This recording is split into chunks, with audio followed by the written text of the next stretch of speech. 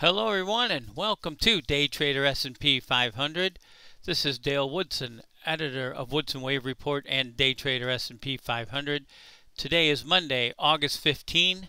It is a little bit past 1 p.m. Central Time. We're going to take a little dive step by step from top down on the E-minis today, okay? I want to start though today with something we haven't talked about in a little while, and that's our Fibonacci time spirals.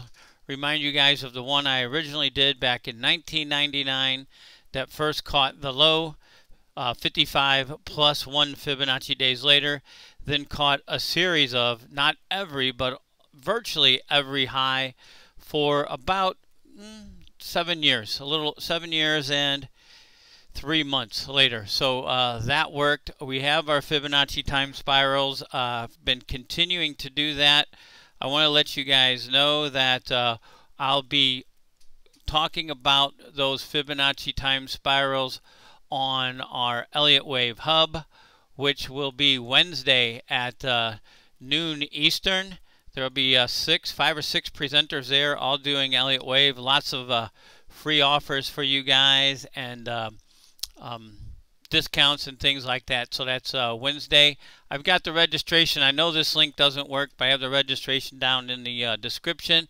If you can't watch it live, you can watch it recorded. Make sure you register, get your email address in there, and you can watch it later on recorded. Okay, let's get into the ES, if you will. There we are. This is the daily chart, and you can see we have 5 waves down here for the A with the parentheses, and currently the market is in wave B up. There's the larger wave B. There are the targets there, and you can see it's past the 50% retracement. There's the next one at the 43.61, 45.58. It's no longer B. Well, I guess it could be an expanded flat B if it goes above the start of wave A, which is 4808.25. That's the big picture. Like I said, we're going to work our way down. We have this A here in red in parentheses, and we've got in black lowercase a, lowercase b, or it could be labeled 1, 2, 3. I have both counts right there, and lowercase c in parentheses. So let's drill down here. That's the daily. We're going to look at an hourly, looking from that B wave low. You can see we've got a 1 up, a 2 down, a 3 up, a 4 down, and we're looking for 5 to complete the C. These are larger degrees of trend, and a larger wave B, which we showed you back there, okay? And you can see I've got this broken down within, so we go from the last 4th wave, okay? And then we've got a 1 up, a 2 down, a 3 up, a 4 down, and we're looking at that 5 in red, okay? That's what we're looking at. For our subscribers, we know that we need move below these previous lows to signify a change in trend to the downside. Nowhere near that yet. We're still looking for that to go up. We had a target here, 42.86 this morning in our report, and it's moved above that. But we can break this down and even see what we're looking at. Okay, so from this 714, July 14th low, I think we're going to look next if we get down from the hourly to a 10-minute, I believe. We'll look at the 41.03, excuse me, 75 low. There it is there. We're on a 10-minute. Here we've got a 1 up, a 2 down, 3 up, a 4 down, and we're breaking this move up from that 4th wave low. See in very small print, a 1, 2, 3, 4, and then 5. Okay, so what we're looking at here is where is the wave 5 target from this 1, that very small 1, that 2, that 3. Here's 4. 5 equals 1. That's where we got our target at 42.86. I think it hit right around 4,300 today so far. 43.0150 it looks like. There's higher Fibonacci targets above. 43.0950, 43.2150, 43.38. Okay, to complete this 5 and this 5, and then that B and that C. So that's what we're looking at there. By the way, I want to point out that in our new, we called it low risk, high reward, but for the trading service, it's called measured risk, projected rewards. We're trying to catch, a lot of times these 4th waves are buttoned right up to the wave 1 high. And you know in Elliott Wave, wave 4 cannot go below the wave 1 high. So we get these 4s, either way, in this case we would want to get long.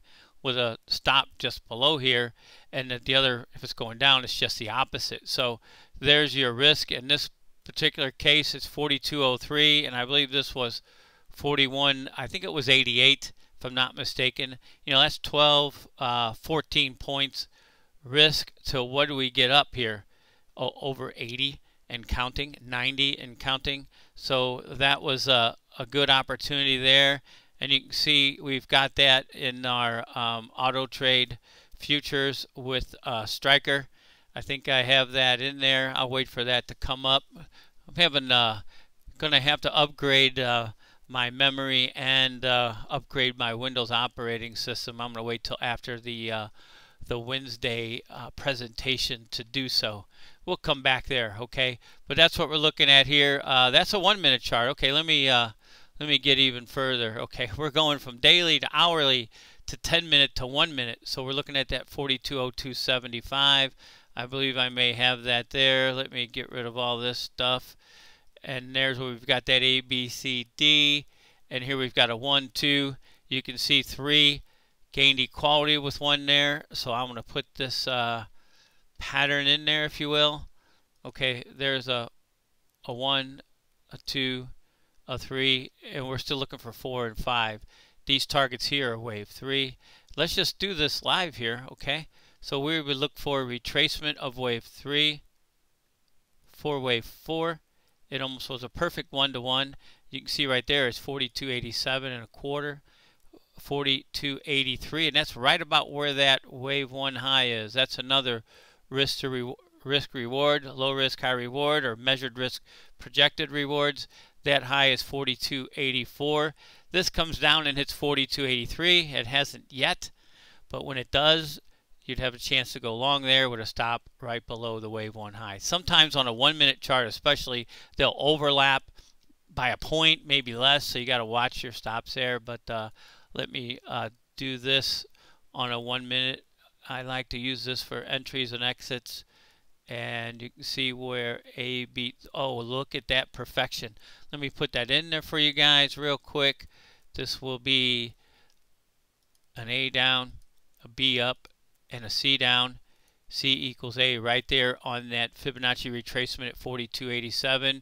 We've got another one right there at that. Oh boy, they're all scrunched up there. Let me see. I think it's 42.83 and 83 and a quarter. You can see it right there. Okay, that's where you get the measured risk projected rewards. Okay, so that would be a good spot to go long right there with the stop below there. And again, we would see that on the Striker. You can see that down in the description too. Okay, want to remind you guys, don't forget about the Elliott Wave Hub on Wednesday.